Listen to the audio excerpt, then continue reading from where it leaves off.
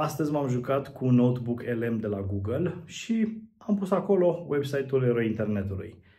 Eu sunt surprins, e puțin spus, de rezultat și de ce a ieșit acolo, așa că dacă nu ați aflat până acum despre notebook LM și ce poate face, dacă nu ați aflat despre Eroii Internetului, e cel mai bun mod de a afla despre program în limba engleză, ce-i drept, însă abia aștept și varianta în limba română.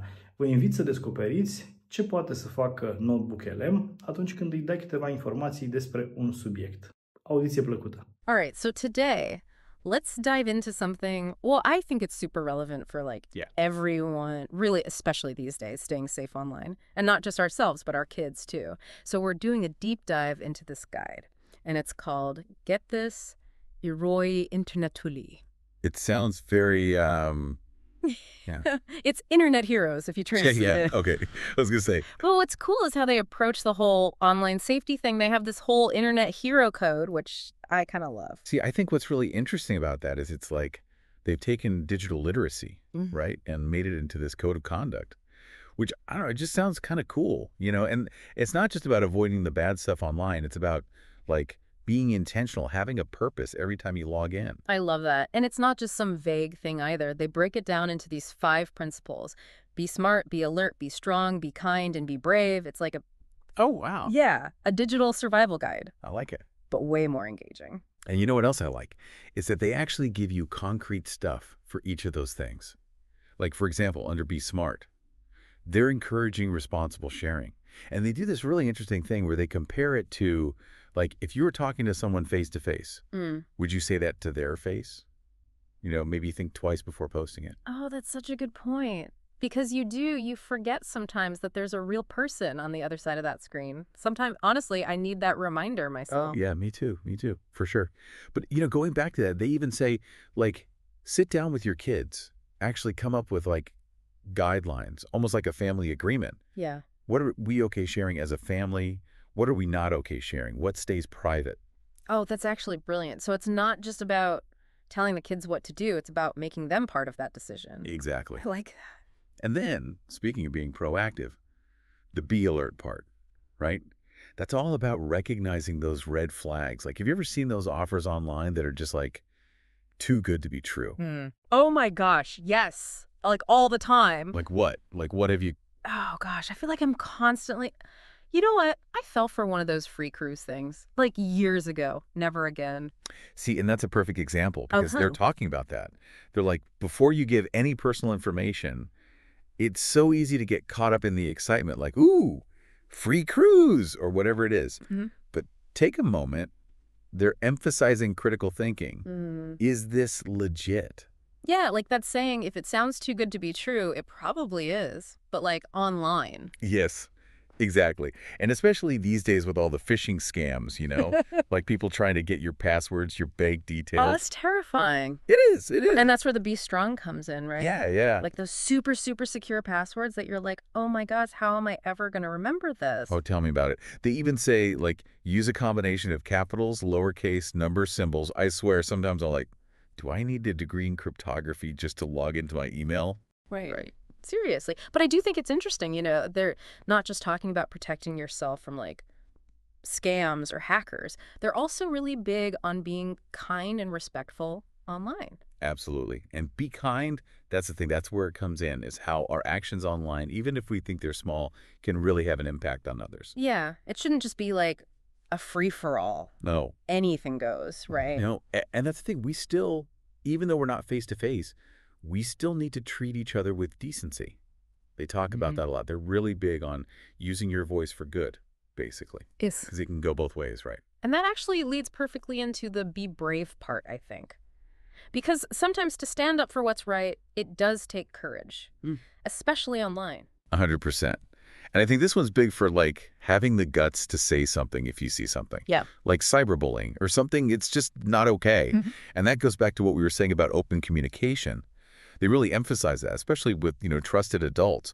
If something's weird, something doesn't feel right, talk to somebody about it. So don't be a silent bystander or like a silent scroller or whatever. You got to say something. Then upstander, right? Yes. Not a bystander, an upstander. Okay, so we've got Be smart, be alert, be strong, be kind.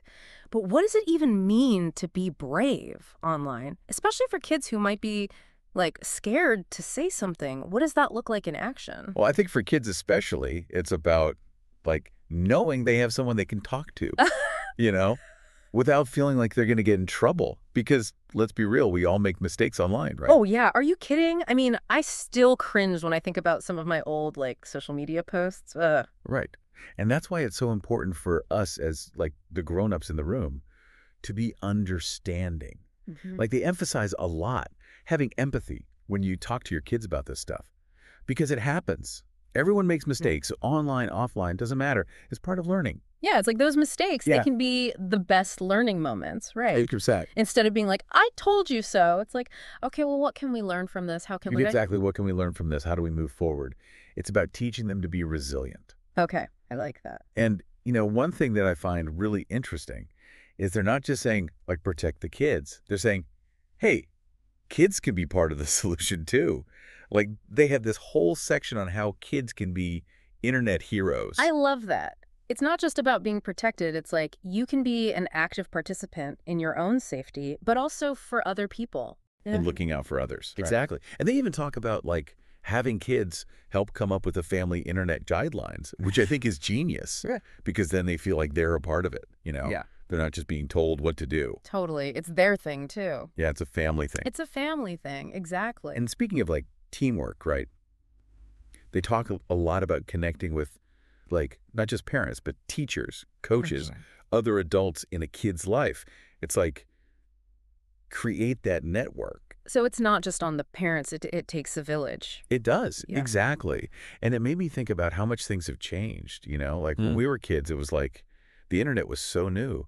I feel like parents were just kind of like, well, I don't know, figure it out. Totally, yeah. Now it's like, whoa, we need some resources here because it's, like I said, it's the Wild West out there. It really is. And the cool thing is, they've clearly put a lot of thought into their website and everything. Like, they have a whole section with games and activities for kids about online safety.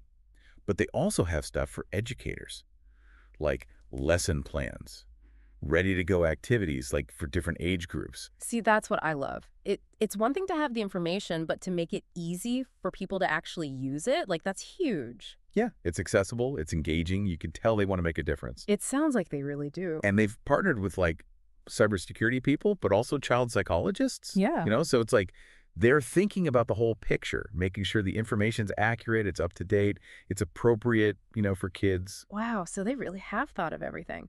But going back to that internet hero thing for a sec, do they actually give any examples of what that looks like in real life? Like, have they shared any stories about kids actually using these principles online? That's a really good question. You know, I was actually kind of curious about that myself. They don't really share specific stories on their site, which I get, you know, privacy. Right. But they do talk about celebrating those small wins, you know, like those little internet hero moments. Like, what does that even look like, though? Give me an example. So it could be something as simple as, like, a kid sees someone getting cyberbullied and they say something. Or like a teenager who's like, grandma, that sounds like a phishing scam, you know? So it's those, like, recognizing those moments of like, hey, that took some courage to do that, or that was a responsible thing to do, you know? Even though it's small, it makes a difference. Exactly. Yeah. It all adds up, you know? It's about creating that culture where people feel like, hey, I can do something. I can make a difference. Okay, so we talked about open communication, empowering kids, even celebrating those little internet hero moments. But what about parental controls? Where do those fit into this whole thing? Yeah, that's a big one. And, you know, Eroii Internetului, they do acknowledge, like, parental controls, monitoring software. It can be useful, but they're very clear that it's not a replacement for actually talking to your kids and making sure they have those digital literacy skills. So it's not about just, like, locking down their devices and trying to control every little thing they do. Right. And that's what they say, like, involve your kids in those decisions. Oh, interesting. Have those conversations. Don't just, like, put a parental control app on their phone and be like, there you go, you're good. Like, surprise. Right. Yeah. Like, talk about it. Yeah, talk about it. Why are we using this? What are the boundaries here? Right. Make it a conversation. Exactly. And they're big on, like, don't use it as a punishment. Frame it as, hey, we're doing this together. It's a safety thing. We're learning together. We're navigating this together, you know? That makes sense. So they're not advocating for relying solely on parental controls, though. No, they actually caution against it. Because they're saying, technology can only go so far. At the end of the day, you want your kid to be able to make good choices, even when you're not there. Right. Because the goal is to raise responsible humans, Yeah, right? Exactly.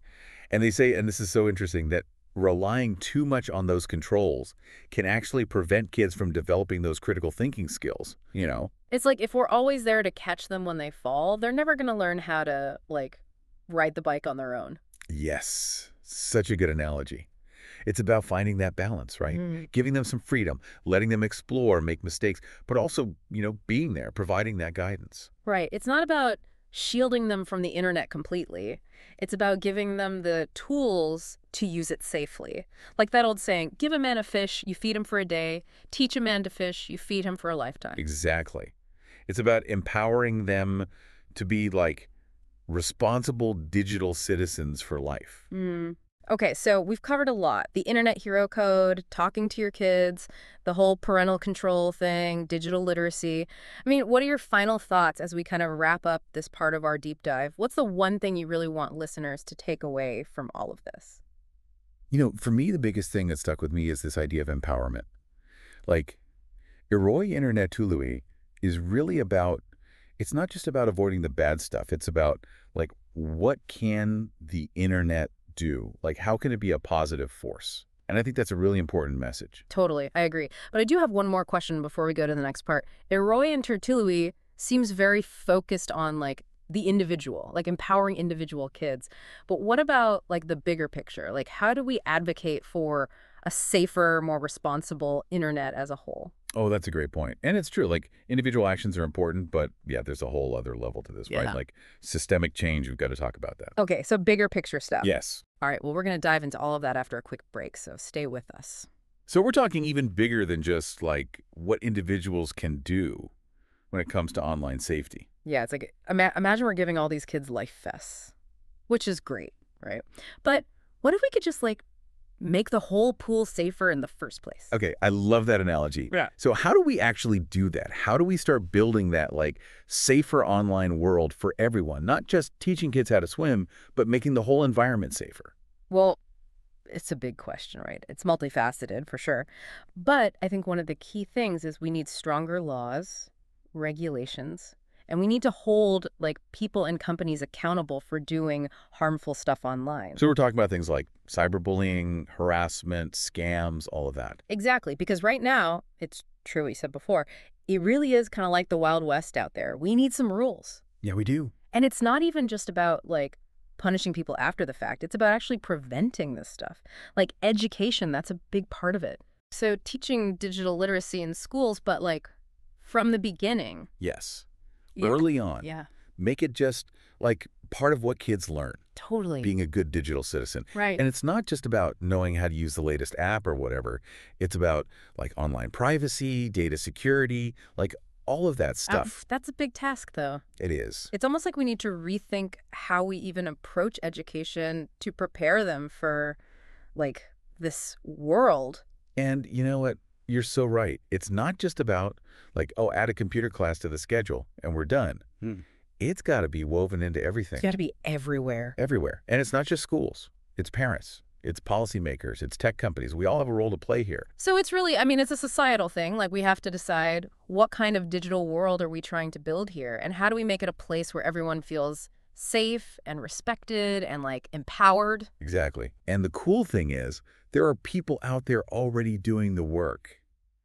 This organization we've been talking about, they're one of many. There are so many amazing people who are developing these resources, pushing for these changes, raising awareness. That's what I like to hear, people fighting the good fight for a better internet. It gives you hope, right? It does. Because it's easy to feel oh my gosh, this is overwhelming, but we're not alone. We're all in this together. We are. Every little thing we do adds up. Okay, so as we wrap up here, for our listeners, what's if you could just leave them with one thing?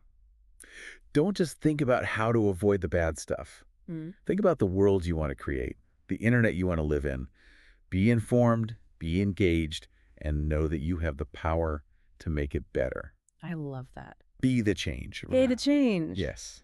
Well, on that note, I think that's a wrap for this deep dive. Thank you so much for all of your amazing insights. Oh, my pleasure. Thanks for having me. It was fun. And to all of you listening, thanks for joining us. Remember, we can all be internet heroes in our own way. Until next time, stay curious, stay informed, and stay safe out there.